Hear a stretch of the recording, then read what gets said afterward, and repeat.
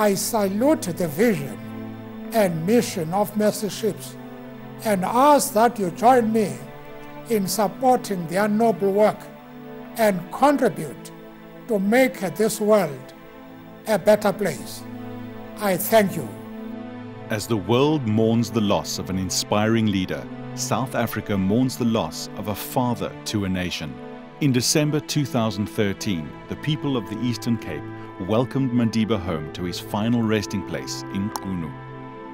Mandela's hopes and dreams for a better education for all, available healthcare and equal opportunities for every race still lives on in the hearts of many who continue to strive towards building a better nation.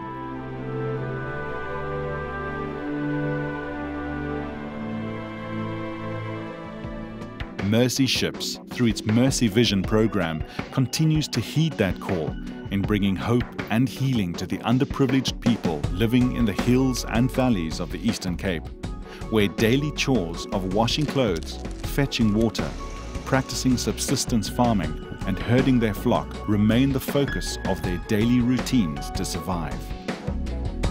Over the past 2 years, Mercy Vision teams have been visiting remote clinics, providing free eye examinations to assess the vision needs of patients, dispensing medication and spectacles where necessary, and scheduling those who have severe cataracts for surgery at the Mercy Vision Zitulele Eye Care Center. In the year ending March 2014, over 190 patients have since regained their sight after successful cataract surgery. This good news has quickly spread across the region, resulting in a dramatic increase of people arriving at the local clinics, where the Mercy Vision team faithfully arrives on a daily basis to unpack and set up their equipment for a day of screening. Most patients have to walk for miles, often arriving the night before in order to secure their spot in the long queues, as basic transport facilities remain scarce and unreliable in this region. Despite these challenges, people constantly arrive in great numbers, desperate to receive basic eye care and eager to own a pair of reading glasses. Those who are already blind remain hopeful that they too will one day receive the miracle to see again, as they patiently wait their turn to be screened and diagnosed. Staff can be overwhelmed by the numbers that arrive, and sadly often have to turn away disappointed patients by the end of a long day. Since 2012, there have been a big increase in numbers of the people we see. People have been telling each other of our service because they like it and they're really happy about it because they haven't had anyone seeing them. And mostly with our cataract patients, people are really excited. They want to tell everyone who have a problem with their eyes, they think we're going to operate on them.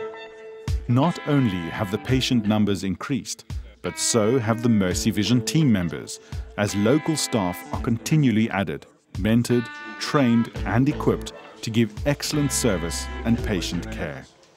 Ndiqale kwa-Mercy Ship kunyaka onenyanga.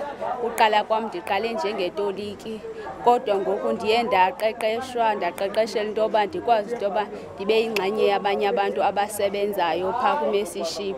Ngoku imisebenzi endiyenzayo yohlukile, mininzi, ndiyasebenza, ndiyakwazi ukwenza into ezininzi. Into endiyicingayo ndicinga into yoba ndiphinde ndibheke esikolweni ndazi ndise izifundo zam ndikwazi into yoba nam ndiqeqeshele uba ndibe yinesi yamehlo. I finished my degree just last year. The bursary called me for community service. I could have gone somewhere else, but I had an option, but I chose to come to this place simply because I know the people here, they need more.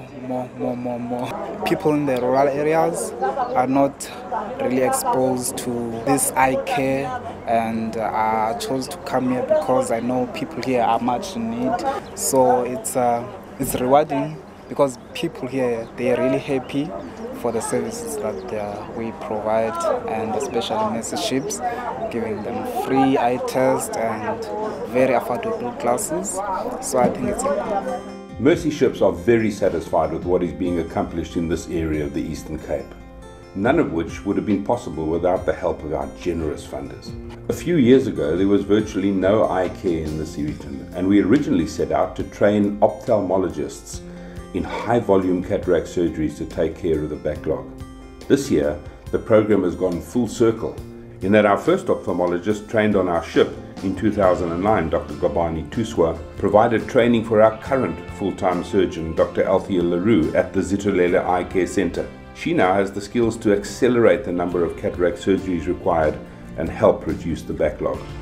By March 2014, 6,782 patients have been attended to. 2,320 pairs of glasses have been dispensed. 419 cataract patients have been identified, and 193 surgeries have been successfully performed.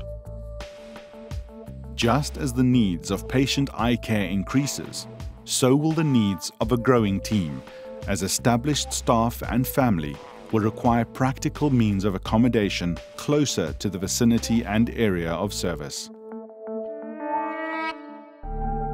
As endless as this task may seem, Mercy Ships will keep moving forward, bringing hope and healing to the forgotten poor, one person at a time.